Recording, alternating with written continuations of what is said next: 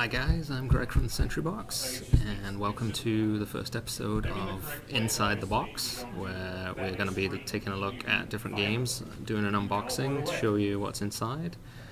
Those of you that know me know that I'm a huge fan of Agricola by Uwe Rosenberg, so when they brought out this new updated version, I knew that I wanted to do a little video of that.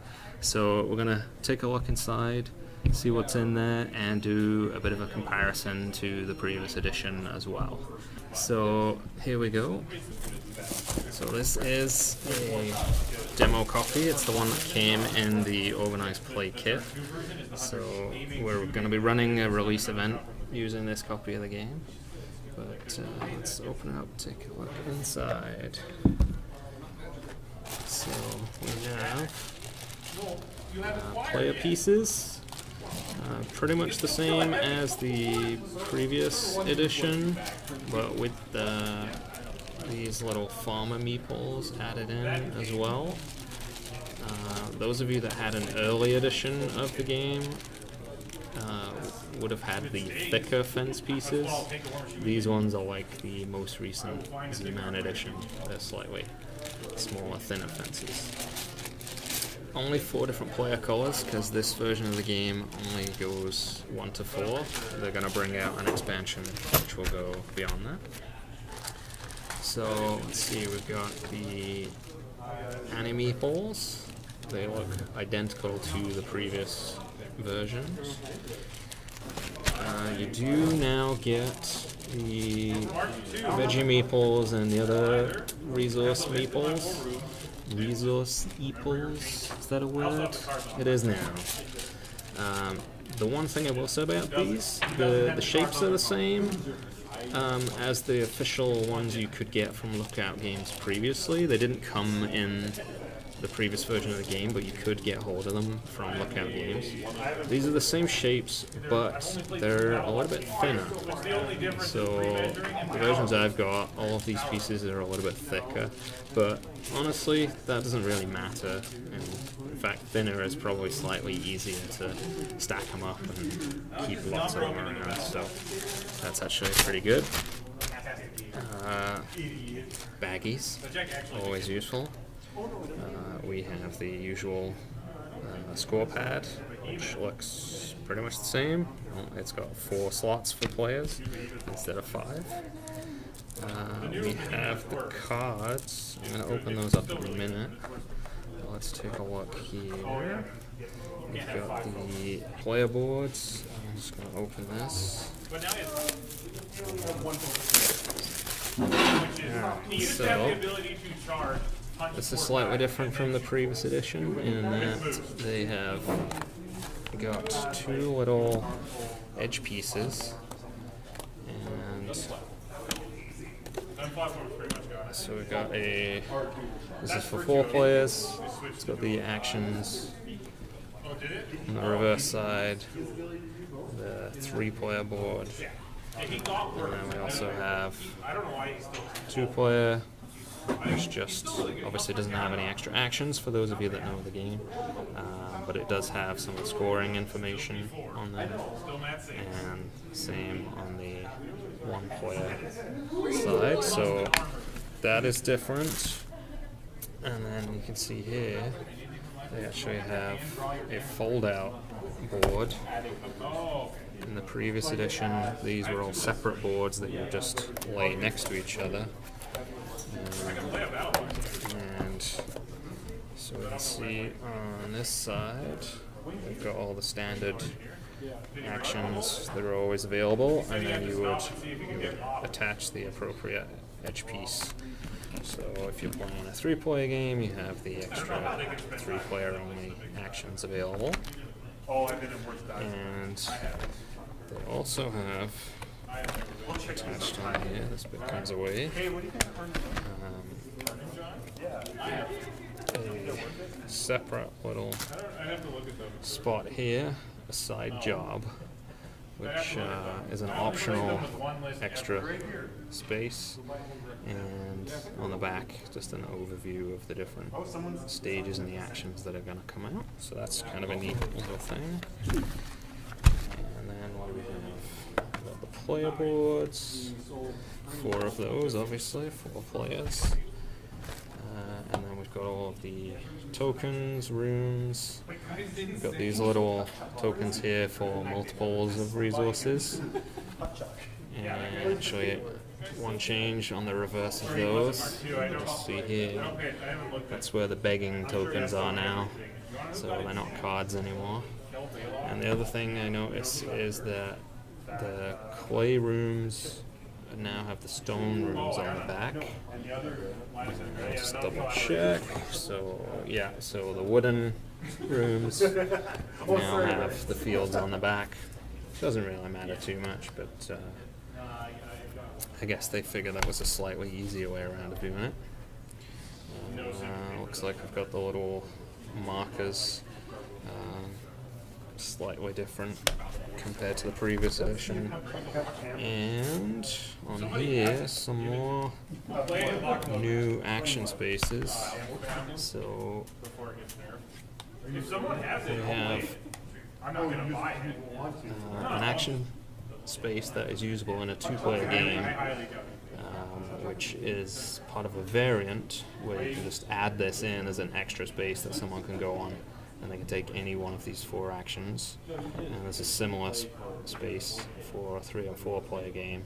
So presumably these would make it slightly easier because it's adding in an extra space to do a variety of things, including family growth. Sometimes that can be fought over pretty brutally, so that should make the game slightly easier. And of course we have this usual board here, which is for the major improvements, which never really particularly needed, but nice to have anyway. So all the tokens and boards going through. I'll just take a quick look here. The rule book. So we have the main rule book, which is better laid out. Anyone who read the rules to learn this game previously probably had some trouble at some point. The previous rulebook was not the greatest, but this one actually is explained a little better and hopefully will help. And they've got the rulebook and then the appendix, which goes through just a variety of different extra things. Explains a bit more about some of the action spaces and some of the terms used in the game. And it also has, if you can see here, a little section called variants, which is one of the things that is different. There's been a lot of people over the years have come up with variants for how to play Agricola, and they've put together a section with some of those ideas in there. Things like drafting, even team play, stuff like that. So, and even how to do a little campaign in this section. So that's kind of a neat little addition. And it goes through scoring in more detail and just to help people who are new to the game. So I'll just open up the cards so we can take a look.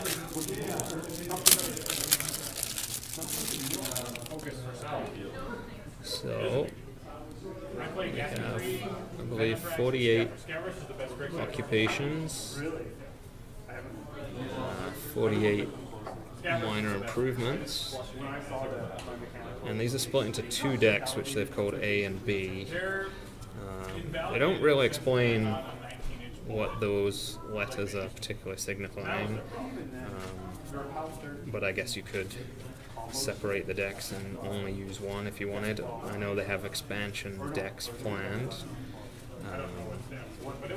So in the previous version they had the E, I, and K decks, which were specifically designated for easy or beginner play, interactive and complex. So they kind of give you a hint as to what those decks were supposed to be about. These ones I'm not so sure. We do have the major improvements and the action spaces. And as mentioned, no cards for begging, they were on the tokens. One thing I will say about these cards, if you're familiar with the game, you know, this card in particular, you'll know Animal Tamer is an existing card from the previous version, but they have actually adjusted what it does a little bit. And I looked through, and there's kind of a mix. You've got some cards that were previous cards that have been changed, like this.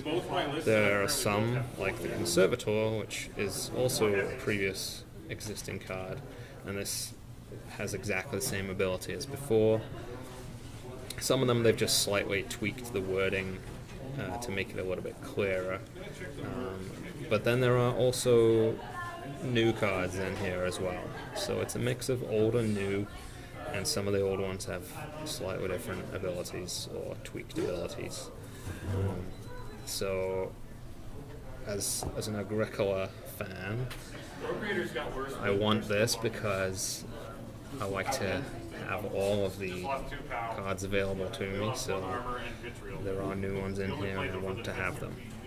So overall, the actual gameplay based on the rules is the same as before. There are some variants you can add in, some of the cards are different, otherwise the game is the same. So, to conclude,